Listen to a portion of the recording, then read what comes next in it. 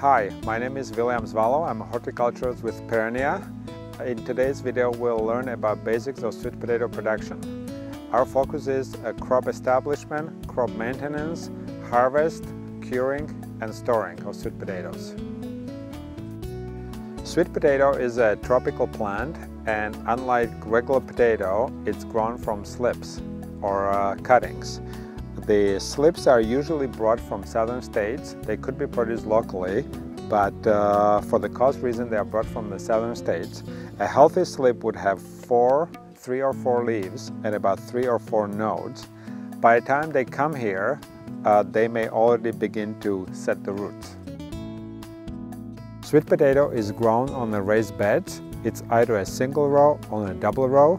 The beds are generally about 100 to 150 centimeters apart, center to center, and the plants are spaced 30 centimeters apart in the row, and the rows on the double bed is about 30 to 45 centimeters apart.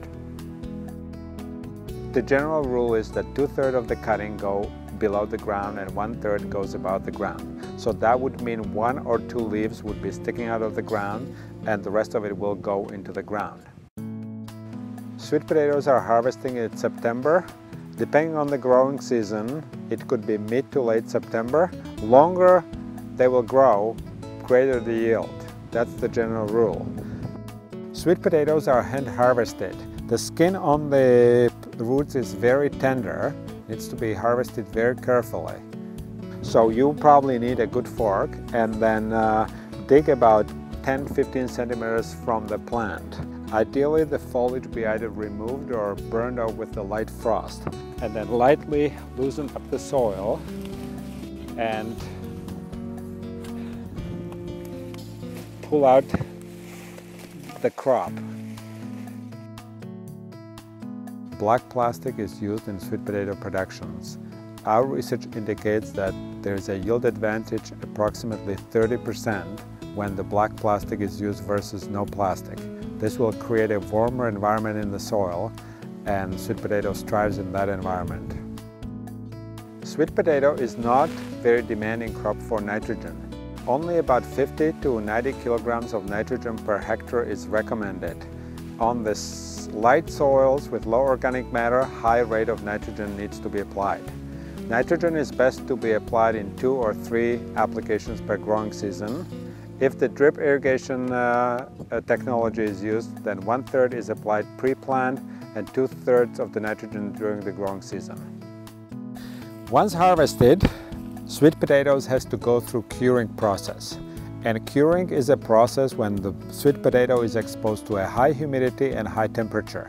It's temperature about 25 to 29 degrees Celsius and the humidity about 85 to 90%.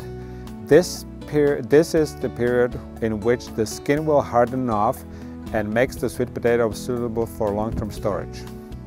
Aside from hardening off the skin, sweet potato also develops its flavor during the curing process as the starches are converted into simple sugars.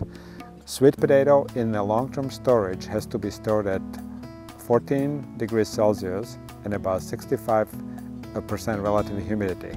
In this environment, it would store for 3 to 5 months.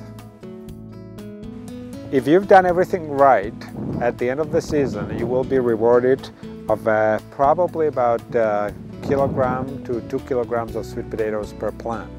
This will depend on a lot of things, but generally that's what we get in the Annapolis Valley.